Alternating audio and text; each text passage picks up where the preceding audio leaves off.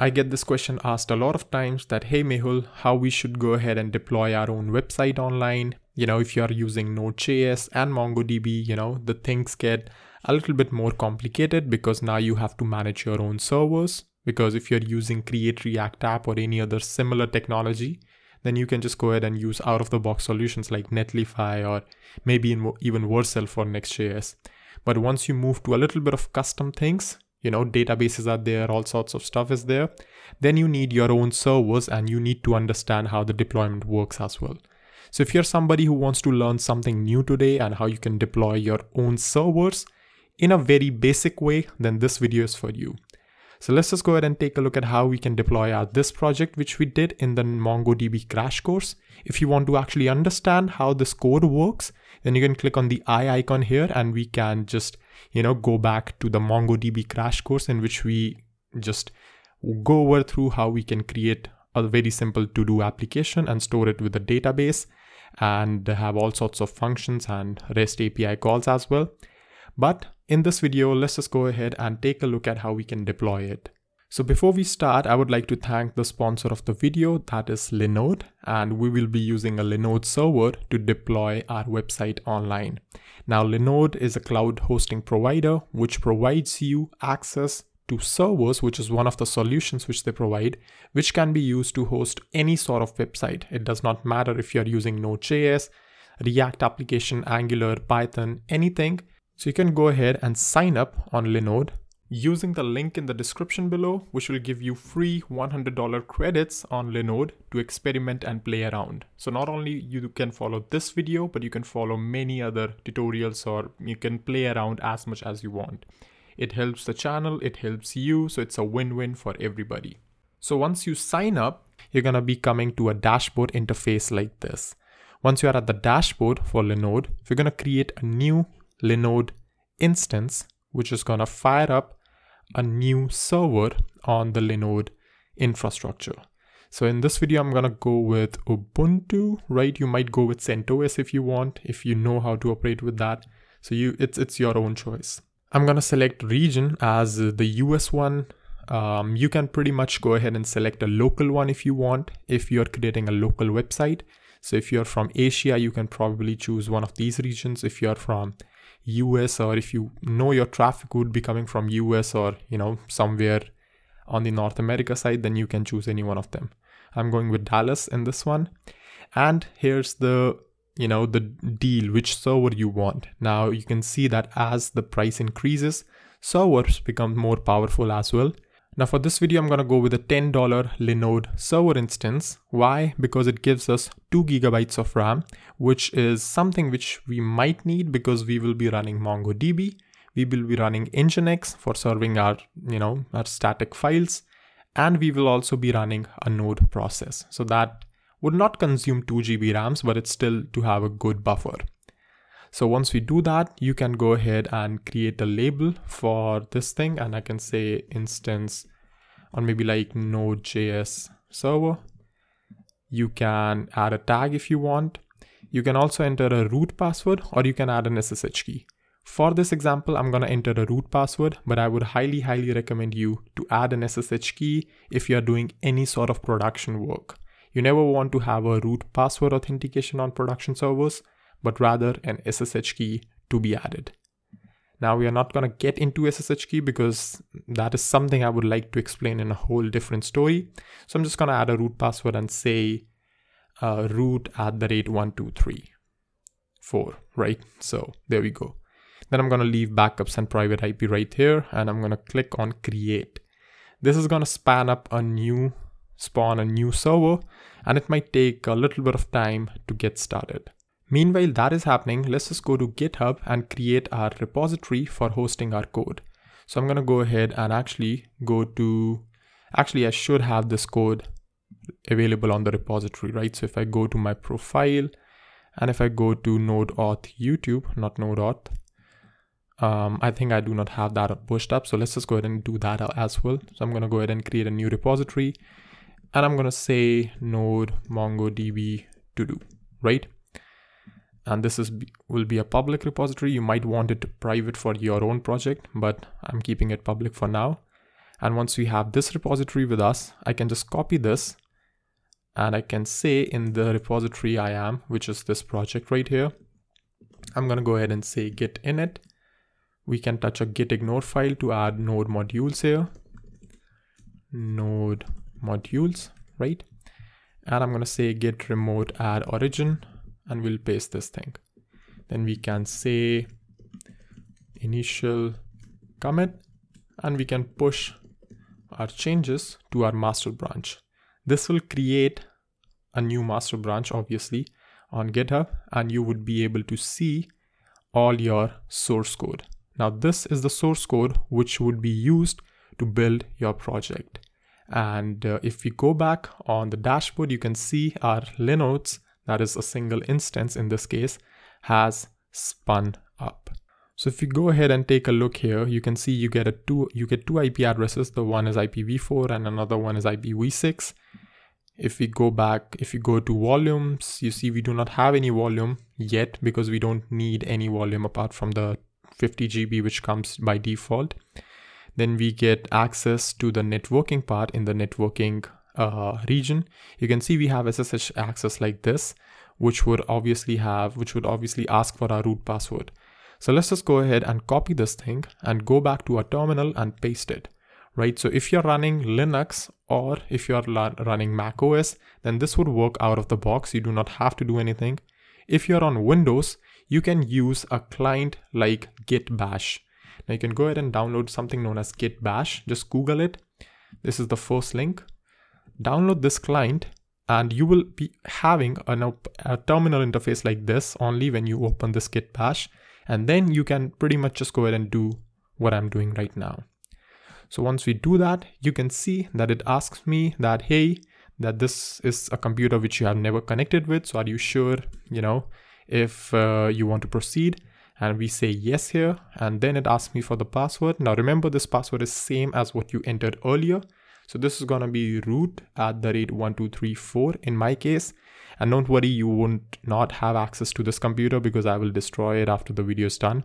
So you should probably go ahead and create your own instance right here if you want to work with it. So you can see that we are into root@localhost.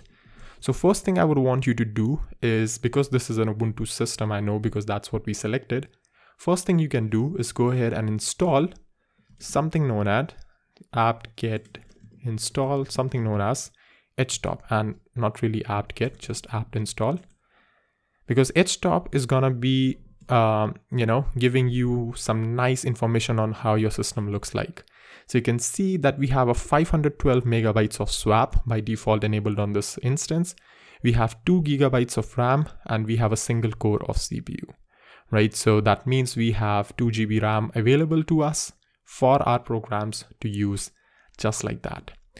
So first things first, let's just go ahead and install NGiNX for serving our static files. Now by static files, what I mean is right now you can see if I go back to VS Code inside our server, you can see we are using Express to serve static files, which is not the best way, right?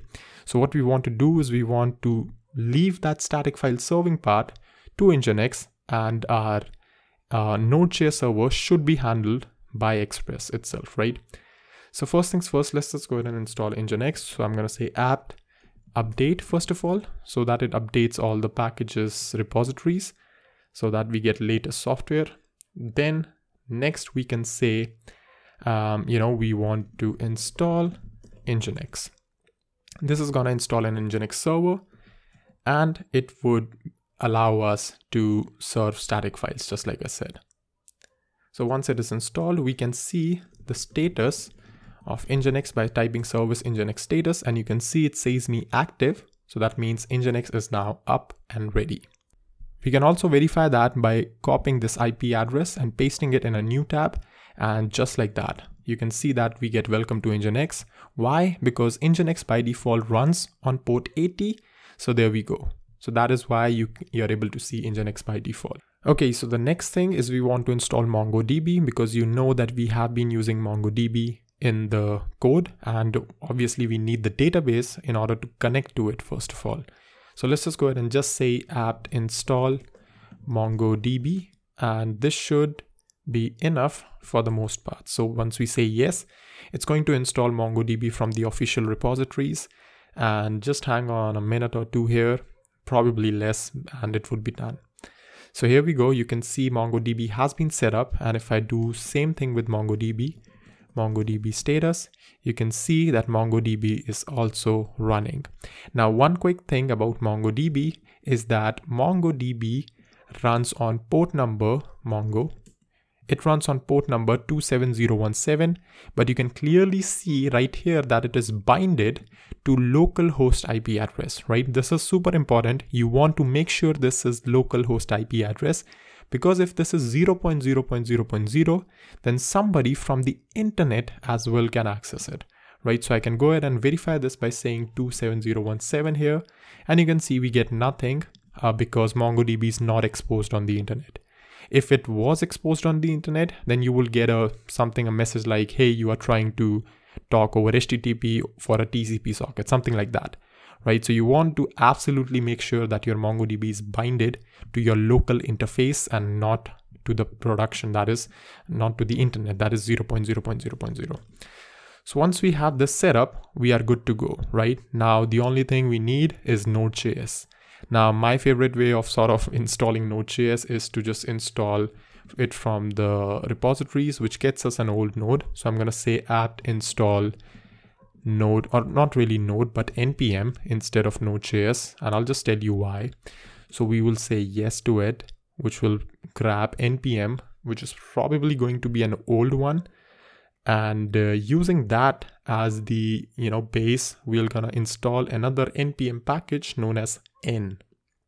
Now this n package is going to help us manage the versions of Node, but on production, for the most part, I can safely assume you would need a single version of Node only. So we'll just install a single version. So you can see if I do npm v, we get a 3.5.2, which is way too old Node. And I don't know if we can get Node like this, but you can see we have Node 8, which is way too old. So let's just go ahead and install a package known as n, like this, npm install -gn. And now I'm just gonna say n12. Now Node 12 is the latest LTS, or maybe Node 14 is the LTS release, but you get the idea. So you can see now if I go ahead and do Node v, we get the old one. So let's just go ahead and exit it and just start the SSH shell again. This would be root @1234, hit enter. And now you can see if I write node v, we're going to get 12.19. And for npm v, we'll get the correct versions. Now we can see that Git is installed by default. So the only thing we need to do is just go to the project which you have, copy the URL, or maybe I don't know how you would, yeah. So you're gonna copy this, or maybe like HTTPS, just copy this and paste git clone and then this URL. So once we do that, you can see it clones the project like this. We can do a cd into this, and now I can just go ahead and start the script like this. So you can see we get some errors that cannot find anything. So let's just fix that. First of all, I'm just gonna run yarn in the folder, and yarn is also not installed. So first of all, let's just go ahead and install it with npm itself, because why not? And now I can just run yarn in the folder, which is going to install our relevant packages, the Mongoose, Express, all that stuff. And now I can say node script.js, and we can see we get our server up with this, right? So one thing, if we can take a look in the code, is that you can see we are binding it to 13371 right now. So if I go ahead and take a look right here at 13371, we can see we get our document and we get our application just like that. So I can say hello, add it, we get hello like this, we get world, add it, world like this. If I refresh this, you can see we get hello world from the server itself and from the database actually. So if I go ahead and, just go to networks tab and refresh this, you can see we perform this get request, which gets us data from the database, right? We have already coded this logic. Now, This is not what we want to do, right? We want the front end, that is these files, to be served by NGiNX, and then we want rest of the traffic to be served by the Node process. So let's just see how we can do that. So let me just go ahead and close the server first of all, and I'm gonna go to a folder known as etc NGiNX and sites available, I think, right? So once we go in this folder, you're gonna see a default file, which is the file which would be responsible for, redirecting us to the correct places. So you can see right now the root of the project is set to our www HTML. I want to change it to root, and let me just go ahead and actually open a different session as well, because that would be helpful. Root @1234, and we want to change this root to our assets folder, right? Why we want to change this? Because this would now be served from NGiNX instead of a Node.js server. So if I do a pwd here, you can see this is where we are, and I'm just going to go ahead and say that correct thing. So once we set the root to that, you can see on location / we try the files in the directory itself. If we do not find anything, then we just send 404. So that should be enough to get us started at least. I'm just going to say service NGiNX restart. And if we say service NGiNX status, you could see that it is still running. So if we go ahead and go to the home page, that is the port 80 now, you can see that we get 404 not found. So the reason you can see we get these errors is because we have some permission issue. So let's just go ahead and open a file known as etc NGiNX, and I'm going to open a file known as nginx.conf, and I'm going to go ahead and change the user in which we are running from www data to root. Now, some people might consider this as insecure that we are running NGiNX as root now, because if NGiNX is compromised, that gives root access to the server itself. But trust me, if NGiNX is compromised, then you have number one, bigger problems. And number two, if you're using this setup while having security in mind, you should first think not operate this in the root. Number three, you should go ahead and actually use Docker containers or some sort of containerization instead of running it on the bare metal. So just to put this message out, if you are concerned about security, this is all the stuff which you should be doing right away. This tutorial is for people who are beginners. So I'm just going to omit that detail. So once we make that change, you can say service NGiNX restart. And once you do that, if you refresh it now, you can see on code.js, we get the correct file. And if I go ahead and go to the main domain, we get the correct output. But you'll still see that our XHR request, that is our AJAX request, will fail. Why? Because our node server is not running. So first of all, let's just go back to our node folder, and let's just go ahead and start our node server. And how do we do that? We're going to do that with something known as PM2. Now PM2 is a process manager for Node, and the way we're going to do that is say first of all npm install global PM2. So it's just going to install PM2 globally, and then we'll be using PM2 to start the server. And you just have to start it once, and later on it will automatically restart. If it crashes, if anything happens, it'll automatically do that. So you have to say PM2 start script.js and hit enter, and you can see it starts it in the fork mode. So if I do PM2 stats now, you could PM2 status, not stats, you can see that your server is right now running. It is not consuming any CPU. It's consuming 60 megabytes of RAM, which is fine for a single node process. Now you could see that our server is running, but we are still not able to, just go ahead and use it. Now the reason for that again is because our server is hosted on port number 13371 and not on port number 80, which is what we are using right now. So let's just go ahead and change that. So what we're going to do next is go back to etc NGiNX, and default sites available, and default, oops, just like that. And we're going to edit the default file. And in the block below, we're going to say, just like you can see that whenever you hit a location of slash, try this particular code.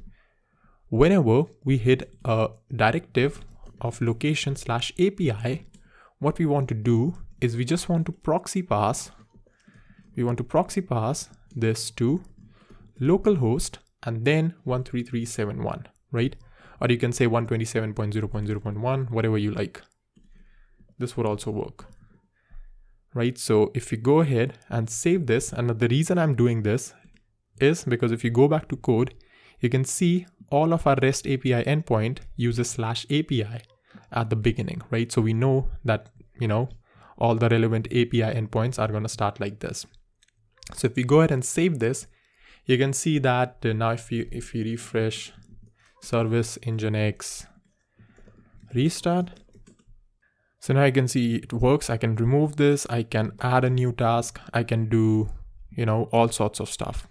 But there's one little thing which is left, and that is if I go to 133.71 right now, you can see that it still works, right? So what we want to do is we want to restrict our application to only be accessible on port number 80 and nothing else.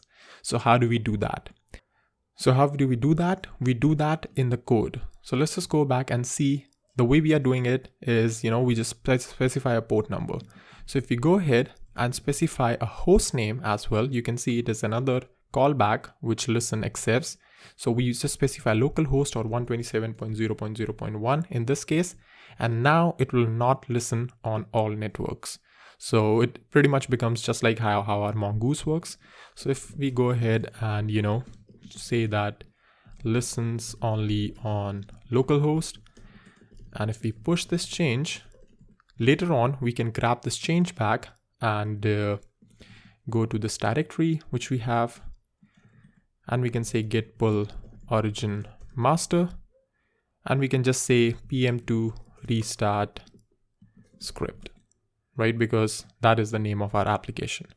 So once we do that, if you refresh now, you're gonna see it does not connect, but it will absolutely connect just fine if you visit the main page, right?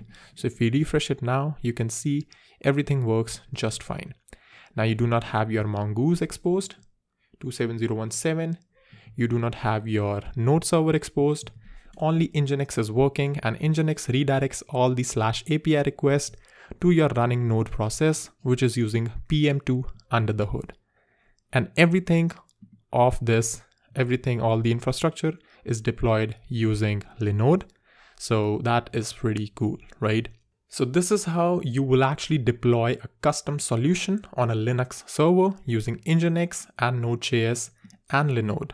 Super important stuff to know when you're trying to understand how servers and everything work. And it is exciting as well because you're going to learn so much when you're building stuff with Linux. So yeah, that's pretty much it for this video. If you liked it, don't forget to like and subscribe. Thank you for watching, and I'll see you then in the next one really soon.